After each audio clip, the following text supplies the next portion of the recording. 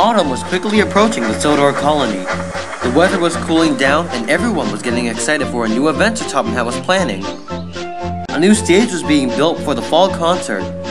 It was hoped that the Sodor brass band will be able to play.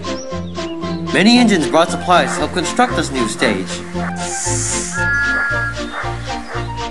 Many engines were excited to help, except for Bill and Ben.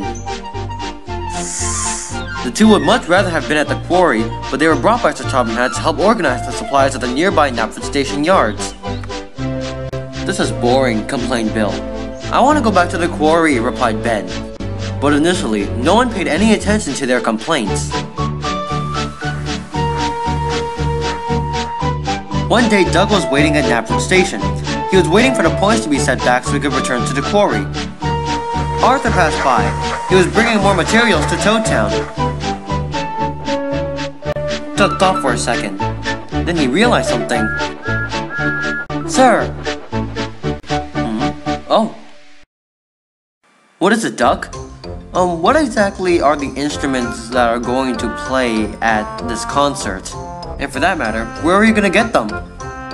"Well, I'm hoping to book the brass band at some point, but I also plan for other instruments to be there, like a piano." "Where on this railway would you even find a piano?" "Oh, I have a guy."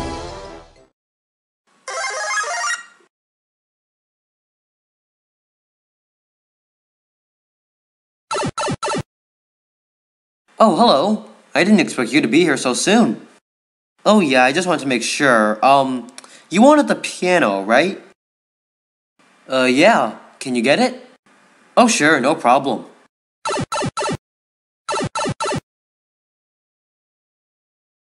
"Who was that?"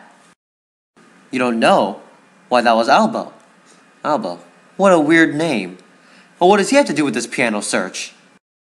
"He said he knew some place to find a piano, but he didn't really tell me where."